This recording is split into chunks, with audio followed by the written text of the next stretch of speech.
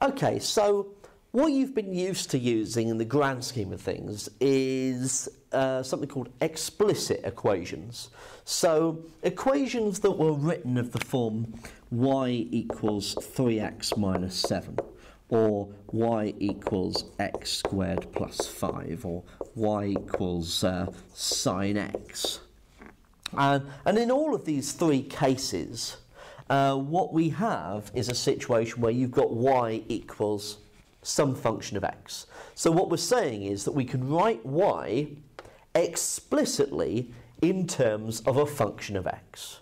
Okay? So in general, y equals some function of x. Okay? That's what we would mean by an explicit equation. Now that doesn't mean that really effectively the same equation can't be written in another way, because for example that first one there, y equals 3x minus 7, I could just add the 7 to both sides,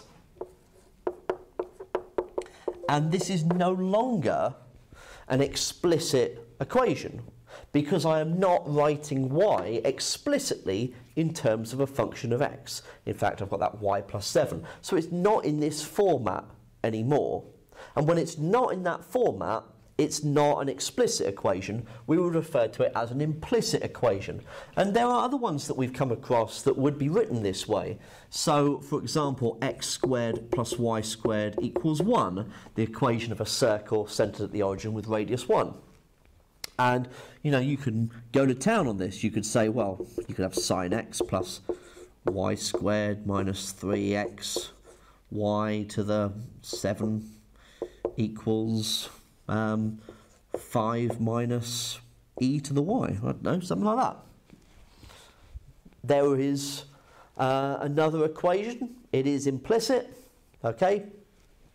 And so, in this case, x's and y's are appearing on either side of the equation, okay? So really, what I'm saying is that there are just these different ways of writing down an equation. And in the majority of cases, we are used to working in explicit form, especially when we are differentiating. In all the times that we've differentiated, we've always started off with a y equals some function of x to differentiate, regardless of whether we've been doing basic differentiation, chain rule, product rule, quotient rule, any of that. It's all been with explicit equations. So the question is, can I differentiate an implicit equation without having to rearrange it into explicit form first? Okay, can I differentiate x squared plus y squared equals 1? Could I find the gradient function for it? Could I find a dy by dx that matches it? Could I find one for this? That is what we're going to be looking at in the next few videos.